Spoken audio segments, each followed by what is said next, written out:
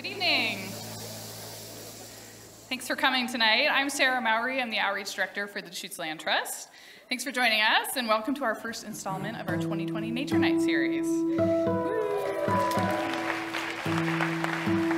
We're looking forward to this season's presenters and the rich topics they will cover. Our second Nature Night is on February 26th, and it filled in 48 hours, I'm sorry to say, but add yourself to the wait list. Our third Nature Night is on March 31st, and it's all about microplastics. So I recommend putting February 28th on your calendar, which is the day it will open for registration. Should be a great talk. The Land Trust is proud to present this annual Nature Night series. We bring these experts in the field of natural resources to you so that they can share their knowledge and stories, and we can all learn more about the nature of Central Oregon. Why do we do this? So that collectively we can take better care of the nature of Central Oregon into the future. One way you can do this is by getting involved with your local land trust, the Deschutes Land Trust. This year, the Land Trust celebrates 25 years. Woo! We've been conserving and caring for land in Central Oregon for that long, and we'd love to have you get involved. Here's how. You can, of course, volunteer your time inside and out. You can share our work with your neighbors and friends. Next time, bring someone to Nature Night who doesn't know about the Land Trust, or come on one of our walks and hikes. And of course, you can donate to the Land Trust. Any amount helps conserve and care for land in Central Oregon. Regardless of how you get involved, I hope you do get involved. Together, we can make our community a better place for humans and wild. And now, without further ado, in preparation for our speaker, please silence your cell phones. It's also very helpful if you don't use it during the presentation if you don't need to, because the light is hard on your neighbors. Tonight's speaker will be taking questions at the end of the evening, and if you shared your email with us, we will follow up with a link to her presentation and other resources in coming days. Elizabeth Woody is the Executive Director of the Museum at Warm Springs. She's an enrolled member of the Confederated Tribes of Warm Springs and is also Navajo, Warm Springs, Wasco, and Yakima. She served a 2-year term as Oregon's Poet Laureate from 2016 to 2018. Woohoo! She's a published author and a fine artist, an amazing fine artist. Elizabeth received the American Book Award, William Stafford Memorial Award for Poetry, and was a finalist in the Poetry for Oregon Book Awards in 1994. She's an alumna of the first Kellogg Foundation's fellowship through the AIO Ambassadors Program. Ladies and gentlemen, it's my great honor to introduce Elizabeth Woody.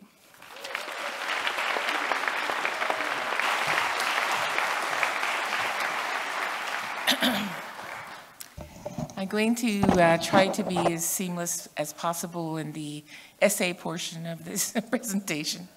There's a lot of information that I had to research and get source materials on and whatnot for my poetry, for essays, for short stories. I was asked to write an essay on water as utilitarian usages of water by the tribes. And this was for the U.S. Forestry Service, and you can find it online. But that was an exhaustive research I had to do. But I also interviewed several of our elders and persons who were very involved in the fishing, management of our fisheries, and also co-managing the river systems. The person who edited that anthology told me that she just, burst into tears when she was reading my essay. She said, finally, something I could read and feel something really strongly about. And that's kind of the way I try to write. But this is going to be a little bit dry because it deals with some history, deals with some facts, just a baseline so that when we get into the portion of just where I stand as a citizen of the Confederated Tribes of Warm Springs, where I stand as a descendant of the first peoples of the land, and also how I feel about my U.S. citizenship and our place in the world. So the Confederated Tribes of Warm Springs is a 640,000 plus acre of land, and it belongs to 3 tribes, the Warm Springs, the Wasco, and the Paiute people.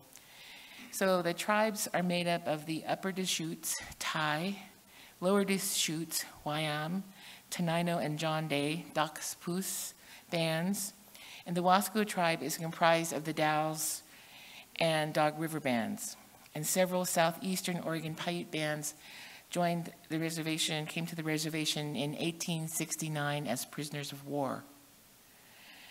Today, the enrolled membership of all three tribes totals over 5,000, with 3,000 plus members who reside on the reservation. And this can change from time to time, but once we get the census done, we'll have more accurate information.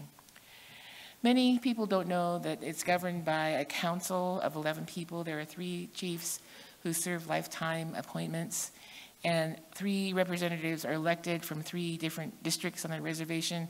There's the agency, there's Simnasho, and there's Siksika. And it kind of shows the breakdown of the 3 groups that I just mentioned, with agency being mostly Wasco, Simnasho being Warm Springs, and Siksika being primarily Paiute people.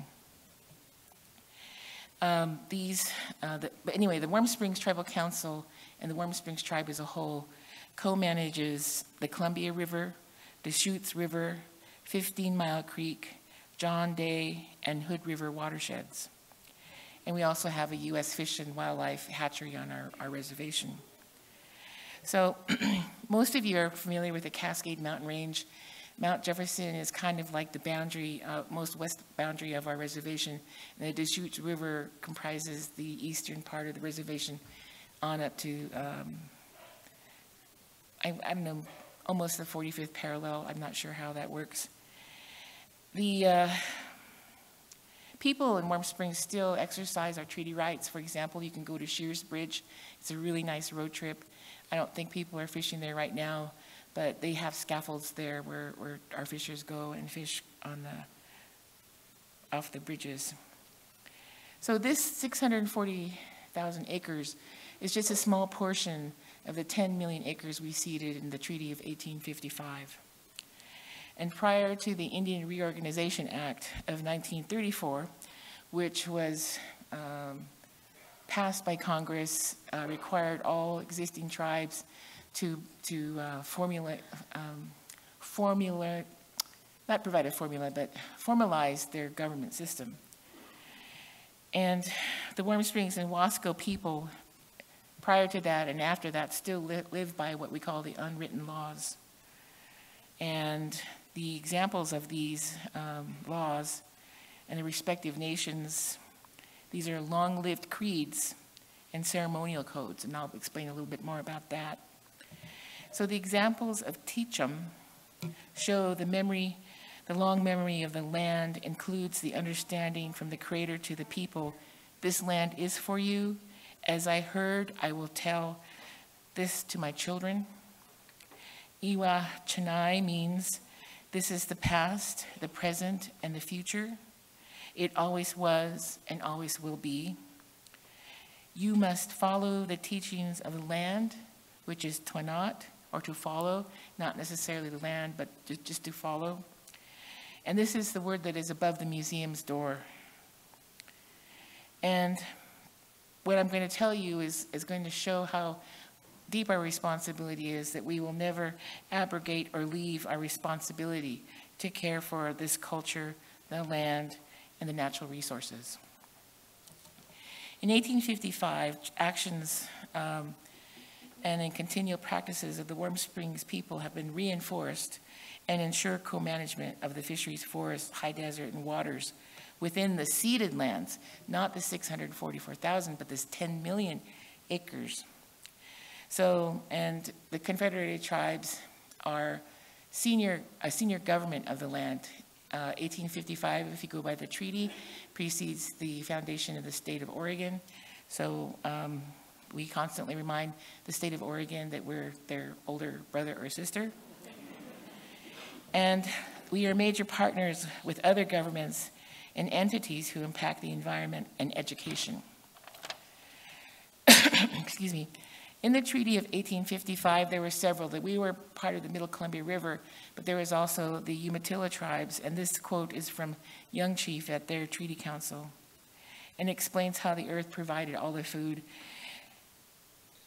I wonder if the ground has anything to say. I wonder if the ground is listening to what is said. I wonder if the ground would come alive and what is on it. Though I hear what the ground says. The ground says, it is the Great Spirit that placed me here. The Great Spirit tells me to take care of the Indians, to feed them all right. The Great Spirit appointed the roots to feed the Indians on. The water says the same thing. The Great Spirit directs me, feed the Indians well. The ground, water, and grass say, the Great Spirit has given us our names. We have these names and hold these names. The ground says, the Great Spirit has placed me here to produce all that grows on me, trees and fruit. The same way the ground says, it was from me man was made. The Great Spirit, in placing men on the earth, desired them to take good care of the ground and to do each other no harm.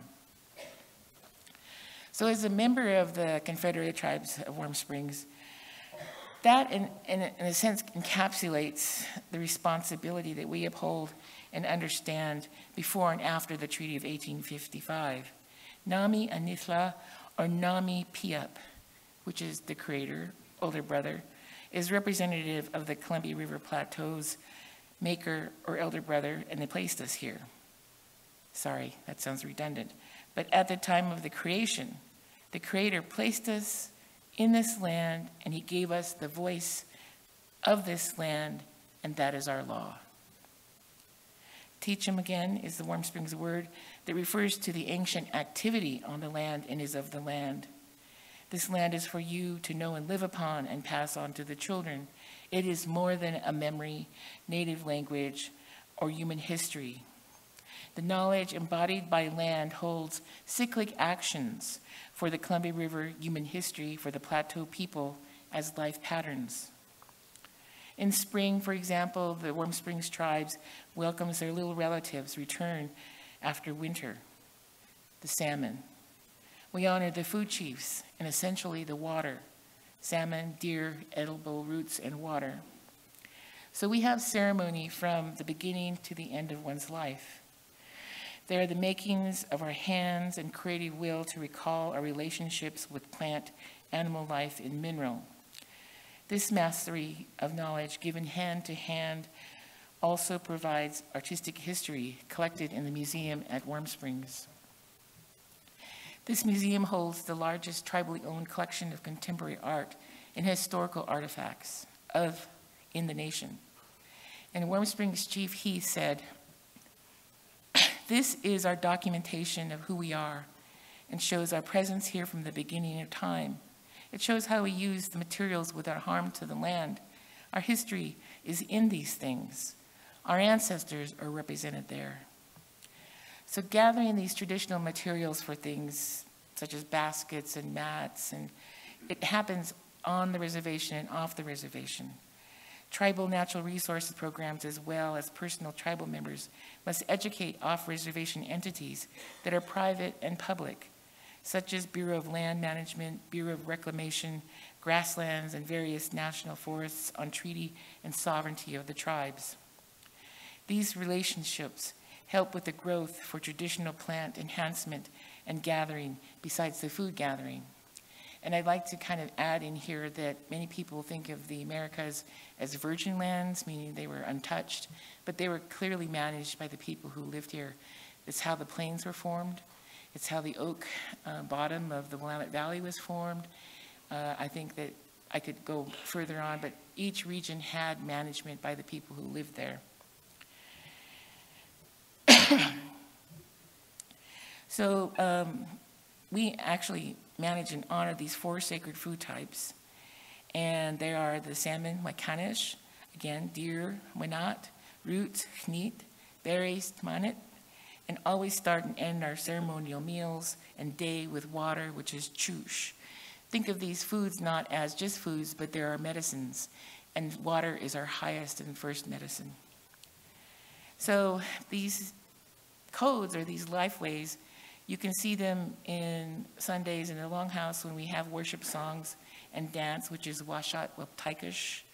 And while religious practices were not guaranteed Native peoples until the Native American Religious Freedom Act of 1979, the Columbia River Plateau people practiced from a time beyond memory to the present.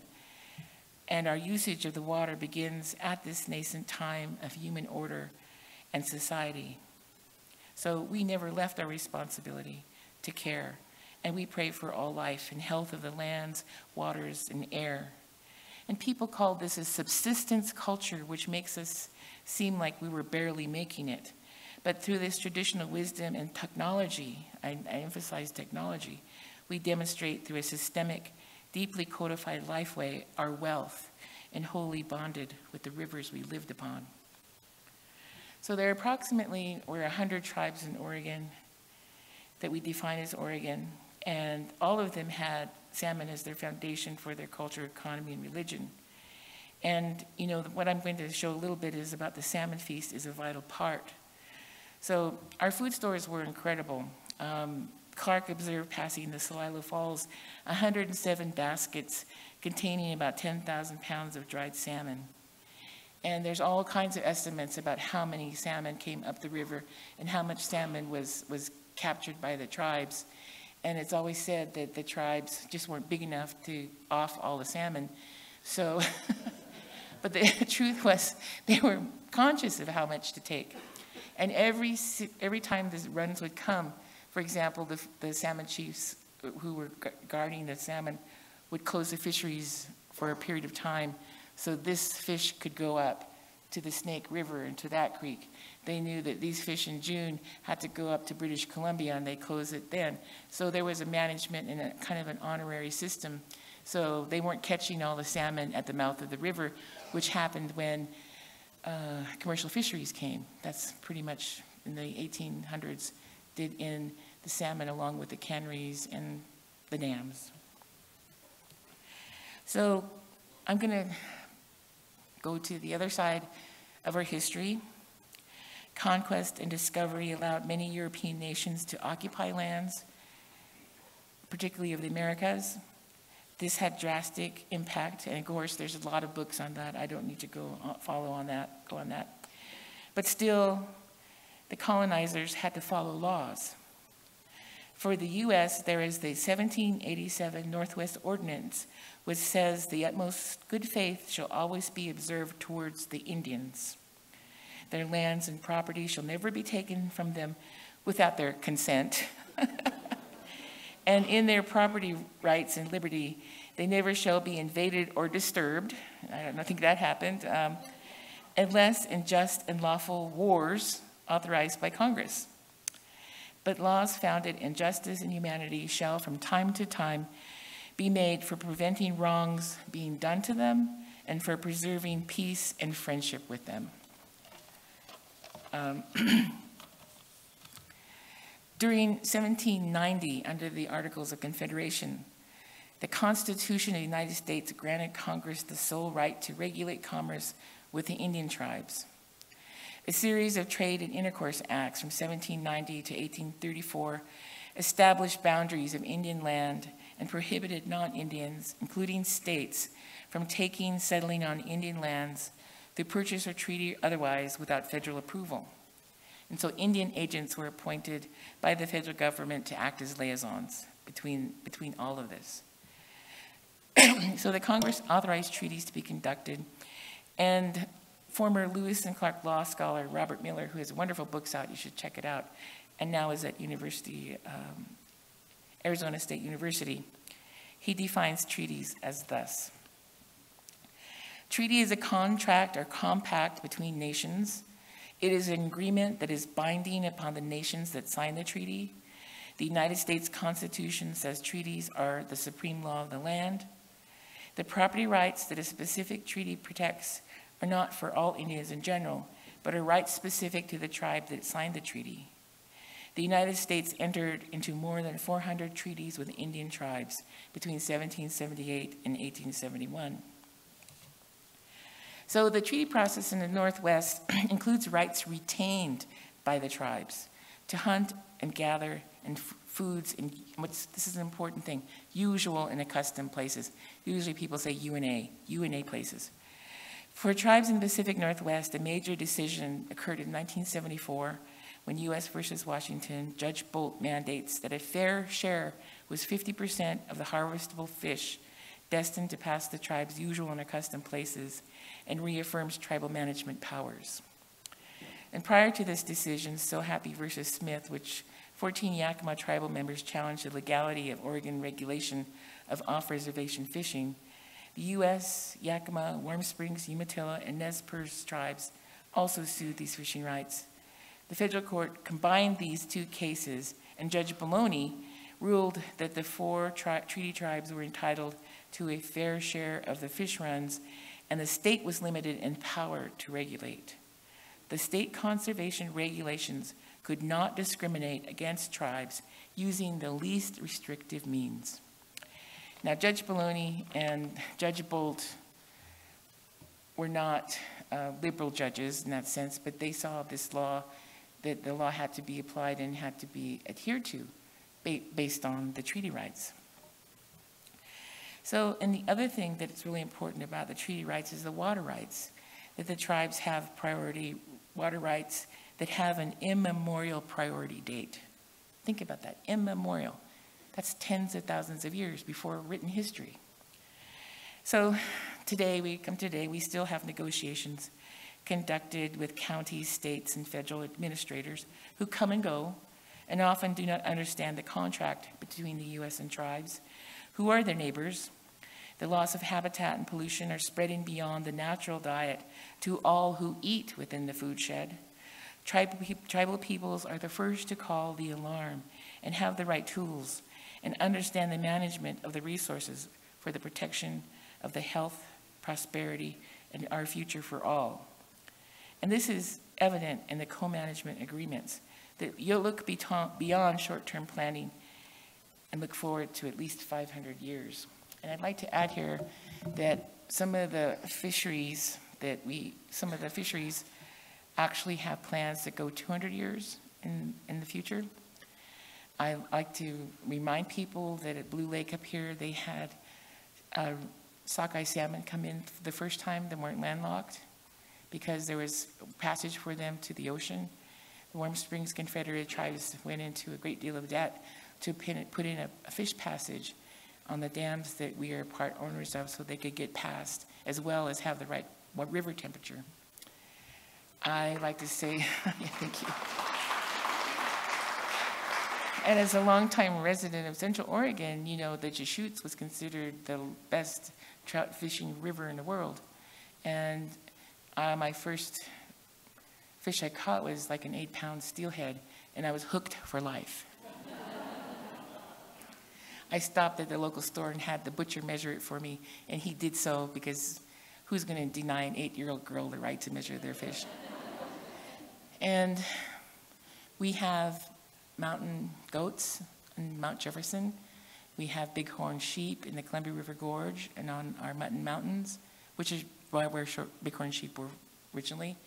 We have the return of the condor coming soon from the York tribe. The eagle had been taken off the endangered species list. Buffalo have returned. I think the animal that I'd like to see come back, and I don't know why people don't like them, are jackrabbits. If you've ever seen jackrabbits, they're kind of kooky and crazy. And then the full moon, they dance. So there's a big movement out there right now, not only with the work that's being done through the Land Trust here and Deschutes Land Trust and everything else that's going on out there in the world, but there's a movement in the Americas definitely. And there are two quotes I'd like to read you. One is from Don Morris, who's from the Working Group on Indigenous Food Sovereignty. Our relationships to the earth extends out to the forest, fields, and waterways.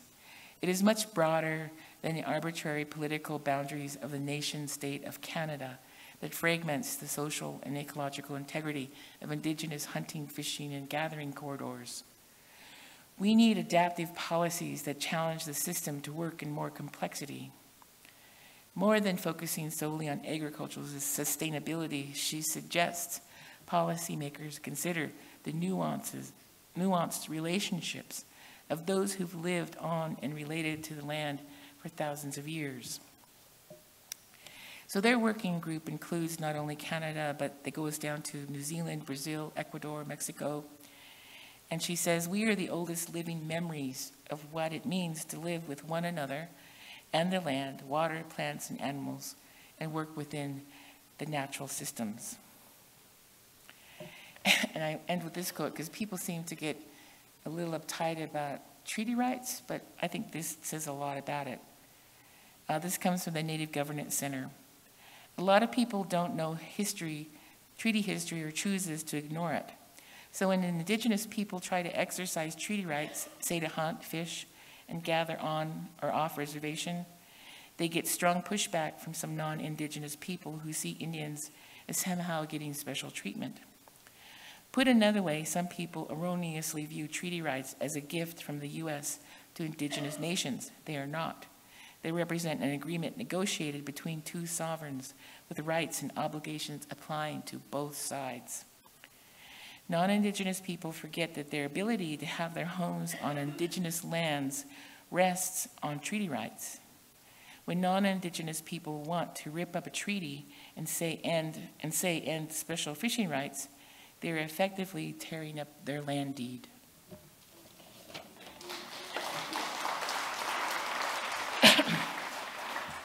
So I've kind of lived a life where I've been involved with policy. I've been involved in art. I've founded different organizations, and I've had a pretty good run at it. And I really appreciate being able to come to you today and talk a little bit about what I've learned. So for me, I am Warm Springs and Wasco and Navajo. And I want to say that traditional unity and the humble dignity and purity and intention, wholeness, is what we find in this kind of living, in this kind of being. I think we restore life with our attention and devotion. When you pay attention to the roots, they grow, meaning you have to disrupt them at certain times and put them back in the ground at certain times. So when the women go out and gather these roots, they're going out there with love in their heart and devotion. When the men go out and fish and hunt, they're doing the same thing. And I want you to think of us as each one who bears the echoing water within. We each bear the earth's renewal as a personal responsibility. We become one with the obdurate earth. So just to give you an idea of the two landscapes, geographies, we're all part of the high desert mountain west. I'm standing here below She Who Watches, which is a petroglyph in the Columbia River. Up here is Spider Rock, which is in the Canyon Deschutes. This is my father, this is my mother, and these are the two books I wrote of poetry. And interesting, Spider Rock was a place where the deity Spider Woman is symbolized or rested at, and she scratched the 4 original clans from her shoulders. And there's this epic story about what happened in the formation of this land before people came. And so she is kind of, in effect, my grandmother, and my dad has building rights at the Spider Rock. She Who Watches, I didn't really understand until my Aunt Lillian began to do research and talk to different people, and she and I both have loved this image for a long time.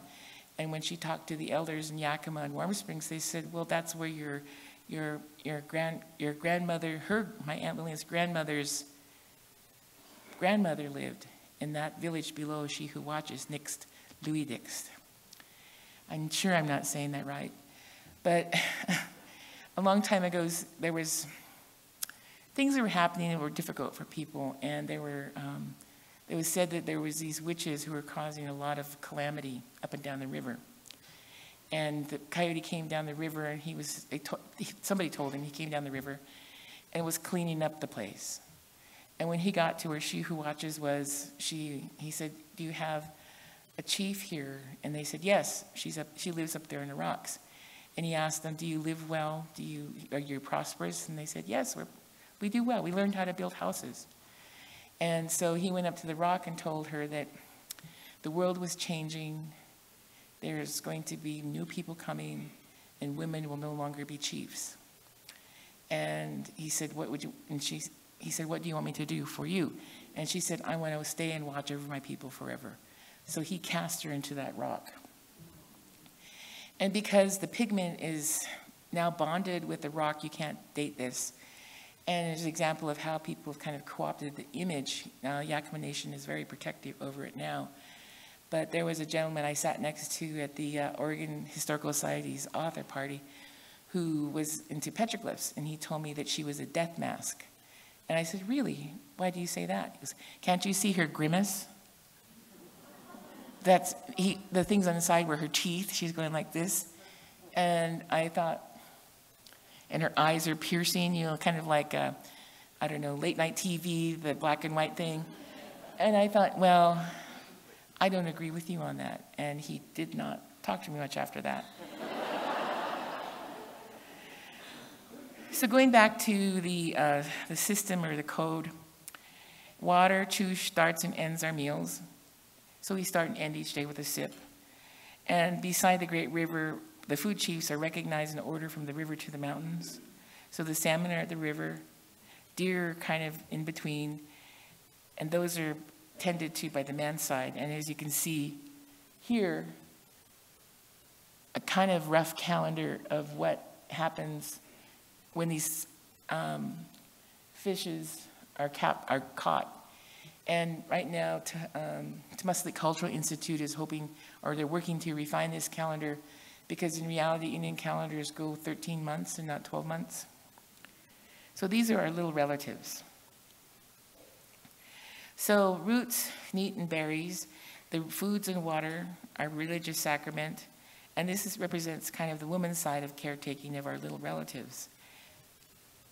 Here is the dinner, you know, they bring it out in order to the table. And Eric Clamps at Umatilla always says the easiest way to remember the system is setting the table. You know, the deer, the roots, the berries, and so forth. And you can see here some of the instruments, or not the art pieces that are created to collect them. And you see here a gubbin that this lady uses to disrupt the soil and lift them out. And it's not destructive. They just don't go out and yank them out and, you know, that type of thing. So the Creator's wisdom is passed from generation to generation in worship, song, and dance. So Kelly Himsa here, who must be a young woman by now, shows her reverence, I think. She's wearing this basket hat that signifies that she's a root digger. She's, of course, wearing her moccasins because we have to have the connection to the earth. And in the Salilo Longhouse, on the floor where people dance is earth. They didn't put a wood floor on it. And that's Charlie, her dog, who would go fetch rocks. So the daily dialogue of our past lives, I think, and people who embody this with their dress and with the way they hold themselves, I think evokes images of the land's history and our inheritance of experiences. So these are simple precepts, and I'm going to share with you today. You can see Warm Springs here. This whole basin was the Columbia River Basin to the Middle Columbia River. Idaho is included in that, Montana, British Columbia, Washington, and Oregon. So as long as nature is taken care of, it will take care of you.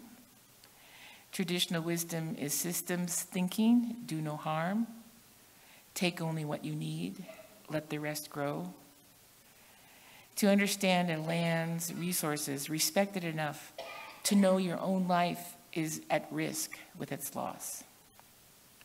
So being in it and being able to see patterns as interrelationships and responsibly adapt, that's also the important thing.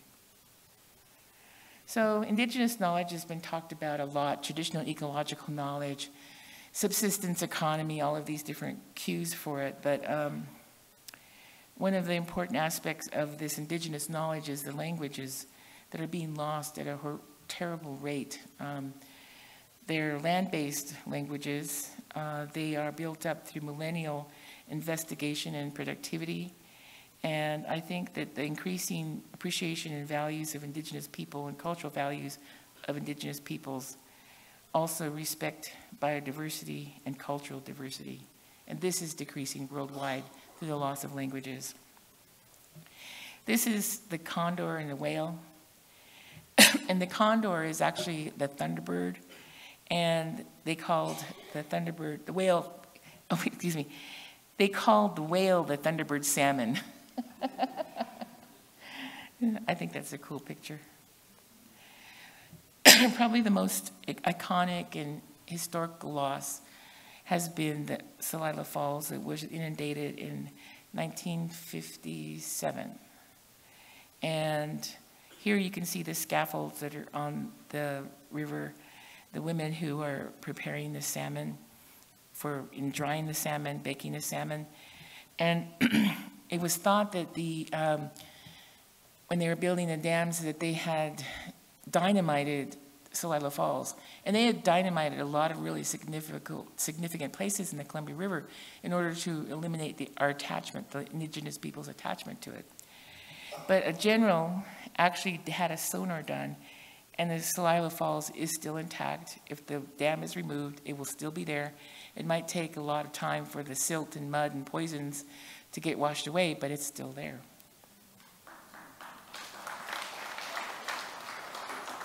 And then this is inside the Longhouse. I'm going to talk a little bit about relationships. And that's what you build here when you come to this event. That's what you build when you become part of a land trust. It's what you do when you go out and you educate. You're building these relationships. When I first started teaching at the Institute of American Indian Arts, one of the things I told my student is that you're going to carry my words with you for the rest of your life. And I'm taking my responsibility seriously. And I'm not here to teach you how to write. I'm here to teach you how to think. So these are my relationships, my AIO family, which is Americans for Indian Opportunity. Of course, the Longhouse here with the Celilo. I love that floor. It's dirt. And, of course, the writers who are people I think are under-respected or underutilized. So we have also people, I think, that contribute to our Indigenous well-being and knowledges, our well-being and acknowledge the traditional systems. So here we have Willamette University. This lady here is one of the 13 original grandmas, had met the Dalai Lama. Her name, and she's an ancestor now, is Agnes Pilgrim. And they were on a roll to get the Pope to rescind the Papal Bull of 1490-something, where it was allowed for you to conquer lands, for Europeans to come and conquer lands and claim them for their country if the people there weren't Christian. And so they had an appointment and they showed up, and I think the Pope at that time slipped out the back door.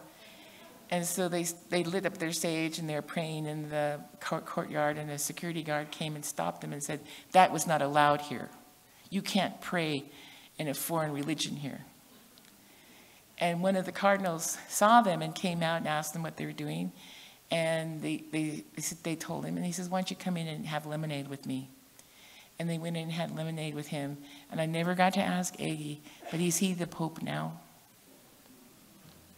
And the Pope now is doing a lot of stuff that's recognizing this important thing of colonization. Also evidence of an ancient knowledge are these petroglyphs. A lot of the libraries in the Americas were destroyed by the Spaniards in Central America, but I was told by a Nahuatl elder there that their greatest book was not destroyed. It was the stone tablet that contained the Aztec calendar, that was a book. And it changed the whole way I thought about it, changed the way I approached these petroglyphs. This is Beatus owl. I think, I'm trying to find it here, but there's also another one called the water devil. But these are kind of warnings to people that this is a really rough patch of the river, to be careful. And these here were removed from site when they were exploiting land for the Dalles Dam, the Dalles Dam. And they were leaning up against the dam there. And my Aunt Lillian and I think Fred Ike and Louis Pitt spent a lot of time working with the generals to get them put back to the land and not leaning up against the building where pigeons were pooping on them. Again, Celilo Village, this is the new Longhouse. These are the people and modern activities and older activities. There's going to be a canoe journey. You can look that up online and find out more about it at Celilo, and I'm not exactly sure of the year, but Jefferson Green out there in the entryway can tell you. But in 2024 or 25, there will be hundreds of these canoes coming up the river. Of course, technology, again, these baskets here, there's a deer, and this is condor.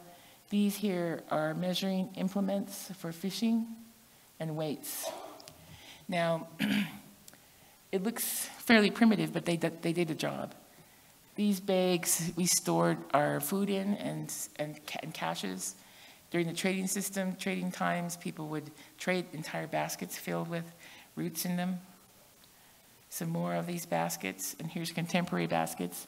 This is a tire track. And this is a story, a myth in this glass basket. But my friend he liked my tire track, so he put it on his basket. So the condor, I want to be able to bring attention to the condor because they're very representative of how the health of the land is. Lead bullets and ammunition are killing them and are killing a lot of animals.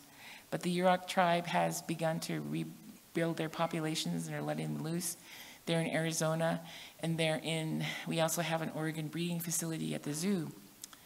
And one of my friends really is dedicated to this condor, bringing back the condor. And we thought it was funny because they're really smart birds and they remember you like ravens do as well, and eagles. But there was a man who hated them and he didn't want them around his place. And he tried to get the condor people to kind of like remove them or scare them from his property. And what ended up happening was the condors started flocking to his place and sitting on his roof. They told him, and he said, they know you don't like them. And I don't know what happened after that. But another concept is Shanaksha, carry it forward, generosity, the act of giving. And I think that these are examples of our international indigenous consciousness. The Pacific Rim is called the Rim of Fire, from Baja California all around to New Zealand, and is volcanic lands. And the Hawaiian people traverse the oceans to come to the Americas. Of course, people have been coming to the Americas for a long, long time on both sides. But here is a meeting with New Zealand people and our Oregon tribes. And right here, they made our Indian guys get up and try to learn the haka. And it was hilarious. And it's very intense. When I was in that marae, there was this young woman artist sitting there, and this Maori man was standing nearby. And she looked up at him, and he's getting ready, all prepared for the haka, and she said, "Stand closer to me. I want to feel your warmth." I said, "Whoa." So these are personal things that I've worked on in my life. So all these objects are made from the earth, did not disrupt its systems. They embody the belief that the earth provides for us, and through the earth we prosper and absorb into our lives, ourselves, the potency of life. And of course, this is a lithograph I made in a Philadelphia workshop. Some of the baskets I've made, I learned from a traditional basket maker. And these are houses for our little sisters, the roots. And I did not know that until I learned weaving. And I had to weave airtight because she said, eventually they'll loosen up. And I also had to weave in the hardest material possible, which is fine linen. I felt like she tormented me. And I have to pay homage to my grandparents who also carried forth this knowledge. My grandmother, Annie Begay, who wove that rug behind her. My grandfather, Chi Woody, who was a medicine man and knew all these songs. And my grandmother, Elizabeth Thompson Pitt, and my grandfather, Louis Pitt Sr. They taught me all of this just through living and respect. So it doesn't have to come from a book. And of course, I love these pictures of my great-grandma and my grandma and the things that they made. So this has a story to it that I think is important and I wanted to share with you. And it has to do with our burial mounds. And it was in the 70s, I think, when I was standing in the kitchen doing dishes and I had a black and white TV. And they said, "Oh, it's the Lila Falls." And I turned around and there was this image of skulls and crossbones all piled up. And they said, these are the skeletal remains that were removed from Memaloose Island and shipped to University of Washington, St. Petersburg, University, Berkeley, California, and the Smithsonian Institute. And it was like I was punched in the gut. And so my friend Joe and I made this poster, and it was under the Reflex portfolio.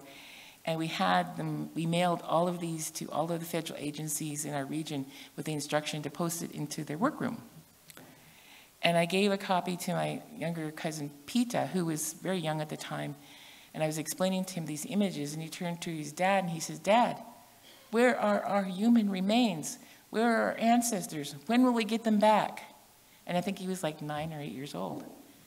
And he says, "I don't know, son. I'll have to find out."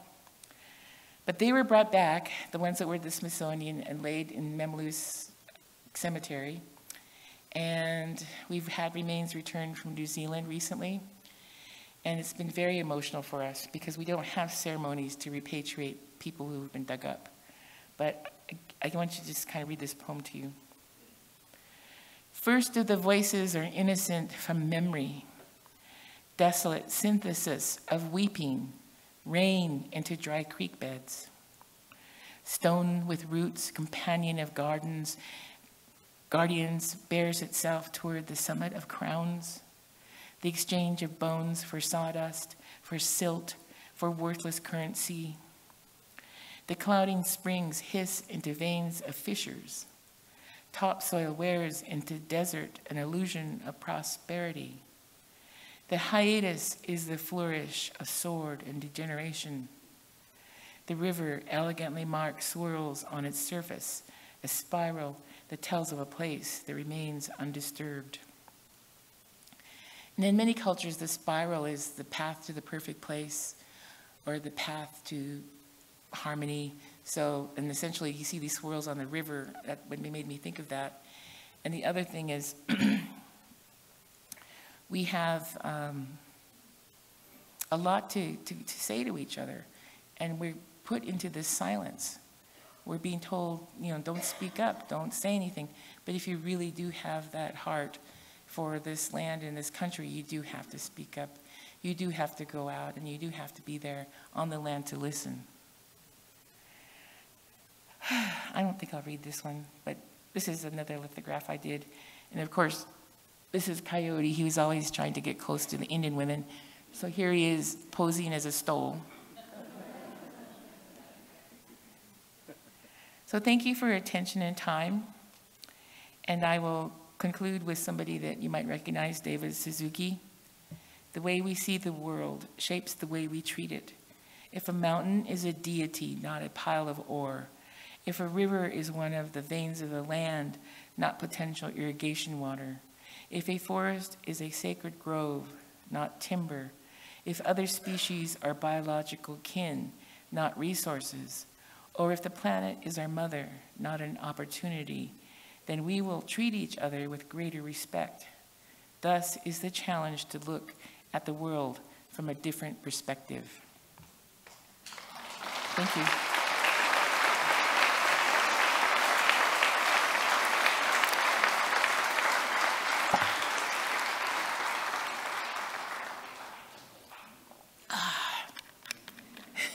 Choosh.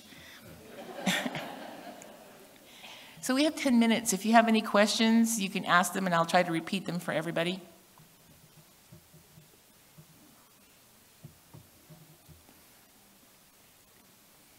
Oh, I should have put some, what they call them, shills. Yeah?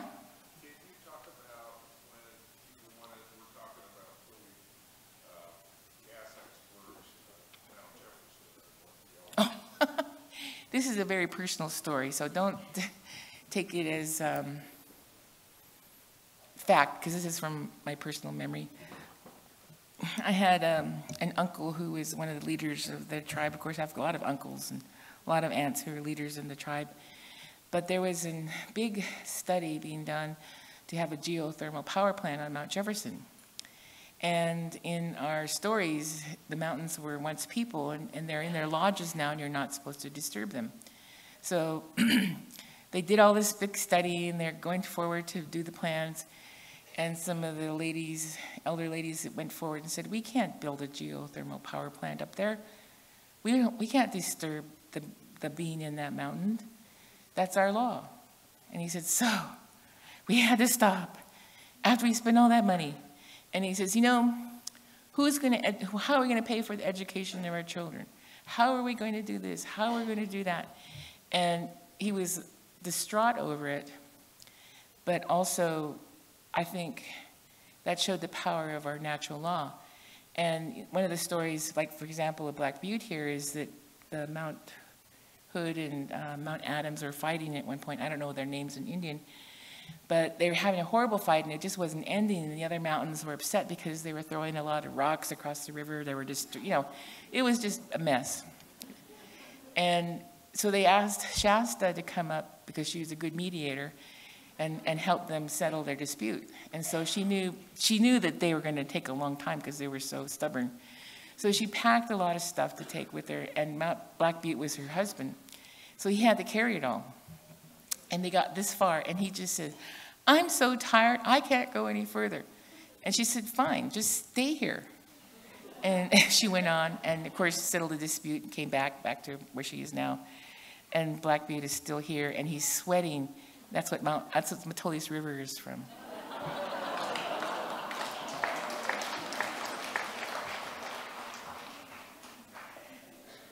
Yeah, there's a big balance as to what we do for our development and for our economic gain. And I think that in the 50s and 60s, when the tribes did their 20-year plan and had worked with Oregon State University, the first thing they had to do is reclaim the businesses that were settled on the land that weren't theirs and to build an economy. And I think Bob Miller talks about this as well, that every dollar we spend outside of our community is money that it doesn't really return. So we need to figure out ways to spend our money in our economy, be a little bit more complete, meaning that we have services here that we don't have to bring from elsewhere.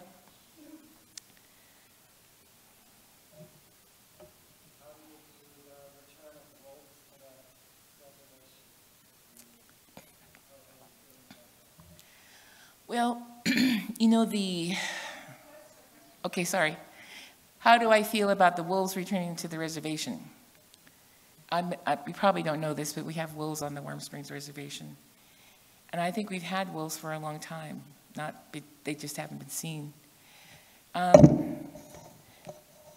There's actually really important keystone species that we have eradicated out of our system, the sea otter being one, the wolf, the bear, and I think the condor, the eagle, because they're competitors for the agriculture that's kind of been brought here to supplant the system that was already here. We have, people have discovered where they've reintroduced wolves that there has been a change in the ecosystem, particularly around water, because they control the, is it right, the ungulates, the deer, whatnot, from getting to the stream. The conflict is between those who want to raise cattle and want to have their own animals in the system, and they fear the wolf coming in and taking their animals, which represents loss to them, monetary loss. I think we're coming to the point where we have some critical flicker moments with our water quality. We no longer have beavers, which did a tremendous job of managing water and purifying water. So the wolves are part of that kind of systemic management of the land. And I think that even the reintroduction, for example, that's happening of the buffalo into the Great Plains, they're actually reintroducing them. That's really important for that ecosystem because of the way that their hooves are actually churn up the grass just so that it can grow thicker and the other plants can grow better. Now, how I feel about the wolves is they are wild like the Indian and the American mythos. There's many, many texts that say, get rid of the wolf and get rid of the Indian. And I think that kind of mentality is what's more harmful than I think causing the loss of animals in our system. And I think when you have, for example, the loss of the grizzly bear, that's really been damaging. And there's important roles that they play. And there's an intelligence embedded in those species that aren't human, of course, but they're important. I was thinking of a story of a friend of mine told me about this big lodge that they built in the Quay watershed, and where I used to work for EcoTrust. We went up there. But they had bought the land and had returned it to the Heiltsuk people and the Owikno people. And so they built this big lodge, and they wanted to build it like their old big houses. But no one knew how to build it, so they hired a contractor to come in and do this building for them. So he studied all their lodges, looked at all the historical data. He decided what diameter tree to get. They could not find one tree of the diameters that they needed to build this big house because it had all been lost. It had been clear cut. Second, third, fourth, fifth generation of trees are in this place. And so, interestingly enough, a really horrible storm came, and out of nowhere came this great big tree, the diameter and size that they needed to build this lodge. But what they figured was it had disrupted this underwater and had brought this lodge, that log that had been preserved all these hundreds of years, underwater onto their shore.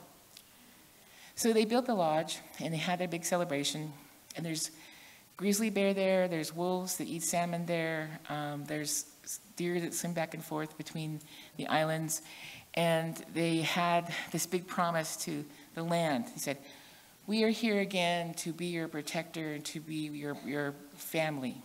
We are here to protect the grizzly bear, we're here to protect the wolf, we're here to protect the salmon that are in the river," and so on.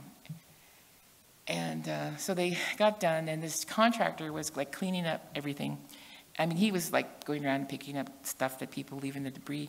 And there's this long road that kind of goes up maybe a mile to this lodge that was on the hill where people stayed. So he's walking up there, and he ran right smack into a grizzly bear mama and her 3 cubs. And she was like really upset, and she stood up. And he said, I started praying and saying, I just pledged that I will protect you, and that I will protect your cubs, and I will protect this land. I have gave my heart to this. And he's saying this to himself. And she got back down on her fours, she turned around, and she said something to her, she vocalized to her cubs. They went straight up this hill and went over, and she turned and looked at him, and then she went up over the hill. And he told that story to the people who gathered there. And I think that's the kind of relationship that maybe would be helpful for us. I don't know if I could talk to a wolf. But I know I have been in presence of cougars. And my cousin asked me, he said, what do you do when you run into a cougar? I said, you act like you're top of the food chain. And that's, we act like we're top of the food chain, but with that comes responsibility. And more, we're going to be with these animals because we had been lived with them in the past. That I think we can live with them again, but we have to figure that out.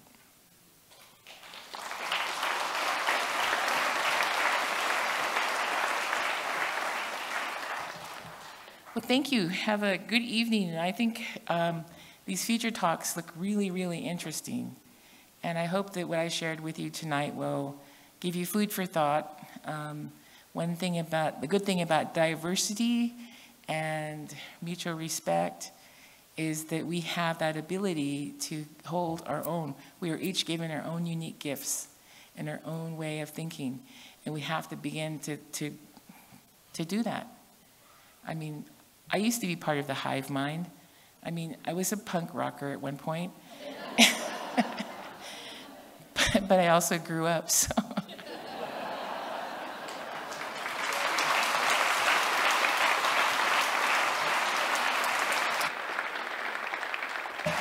Okay, drive safe.